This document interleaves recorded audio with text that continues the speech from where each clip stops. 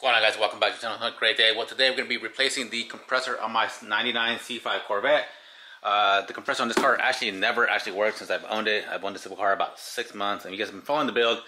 You know that I've used this car as an autocross car, but now it's about to be summertime, and I need some AC in this car because it's going to get hot in the summertime here in Houston. So, if you own a C5 or you ever own one, you know that the compressor is in a terrible spot. It's down here on the passenger side, down there on the bottom, which is not a big deal, but the header's right above it, the water plug's right above it, and then there's a steering rack right in front of it. So it's like in this little cage, and it's really a pain in the ass to get. So normally people would take the water pump off and the steering rack to get to it, but I'm actually in the process of doing long tube headers in the car, and it looks like if I remove the header, I might have enough room to sneak it out the back and down to the bottom. I might have to remove the starter, but I'm going to try to sneak it out the bottom, so it might even be easier to take the header off if you're actually doing the compressor. And if you can do it, I'm not sure if you can, because it does have a stud that it rides on right here. I'm going to take the stud off the block, but not a big deal. But yeah, we'll see. Right now, like I said, I'm doing a header as well. I'm doing some Flowtech long tube headers, and then some like eBay X-pipe.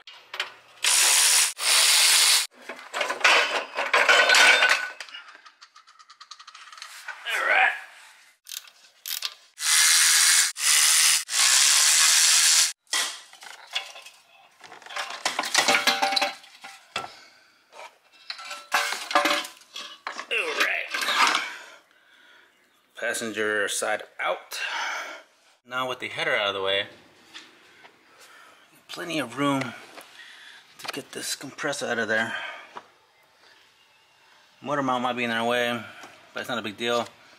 We should be able to get it out of there. I think we better sneak it out the back way and then down that little tunnel there. So let's go ahead and remove the two top bolts. We got one here, one there, and then there's two more on the bottom. We should be able to access those basically through the wheel well here. Take the wheel off, and we'll take the bottom ones off first. Alright, so I got the wheel, or the passenger side wheel off, and I turned the wheel all the way to the driver's side so I can get some access back here. And actually right in this little, between the frame rail and the lower subframe, you can see the bolts. They're right there. So there's one, and then the other one's right there. So we got plenty of room right here between the wheel well to just stick a wrench, or at least a socket, and I'm gonna use like a 6-inch extension here and put it on the bolt. Wow, those are 15mm bolts. Unbolt the alright, so the one towards the front is a little bit shorter than the one in the back. Note to self.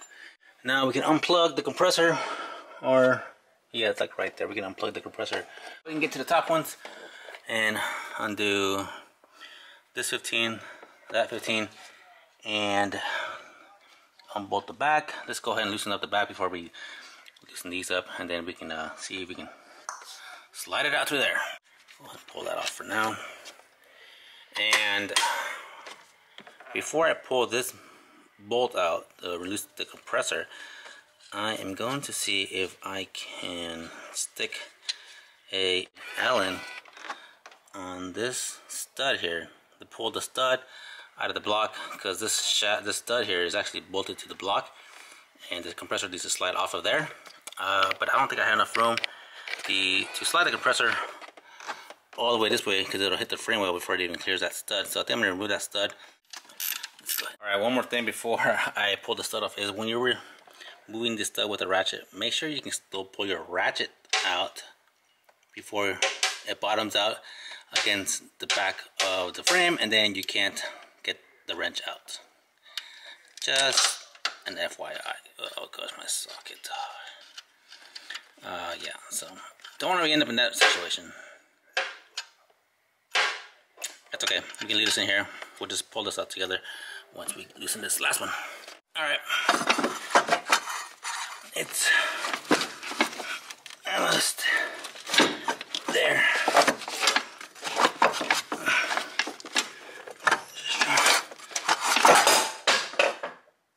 And it's out. Alright, where the hell did it go? Oh, there it is. There you go. get over here. Alright, so this is the one I went with. It's a Murray. I don't know, it's a brand new AC compressor.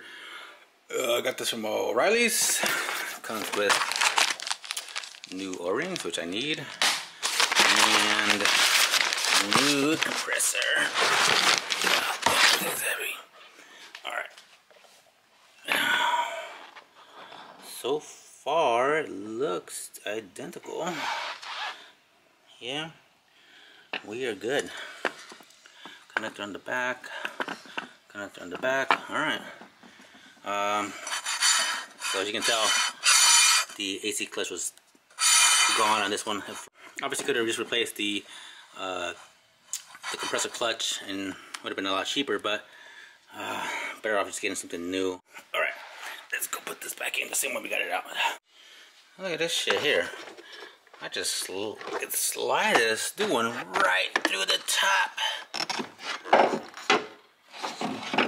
Oh.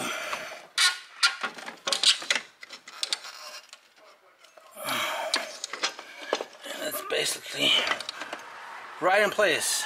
What the hell? The old one was a pain in the butt. That one just slid in like nothing. Alright, got the bottom bolts tightened up. Got to tighten up the top bolts now, and I've went ahead and replaced the O-rings on the back. We got to reconnect our AC clutch with the connector, throw on the new belt, and take this thing to get evacuated, or at least put a vacuum on it, make sure there's no leaks.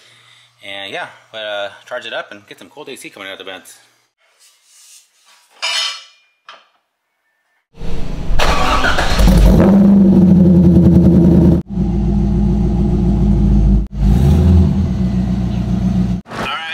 I'm driving to the AC repair shop, and the thermometer out of the vent says it's 80 degrees coming out of the vent. So probably 85 actually. So yeah, it's a hot day. I'm already sweating.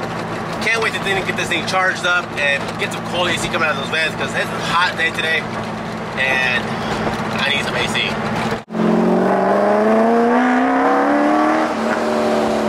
Alright guys, got the AC up and running now. Got it charged up with 1.6 pounds of Freon. And look at that, that thing is blowing 39 degrees, 38 degrees. Man, it feels great in here. Got the windows up. I don't have to worry about sweating my ass off no more.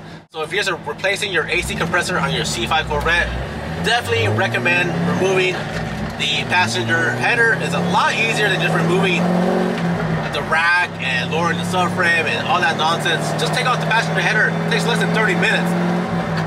And the compressor comes out like you saw. It takes no time.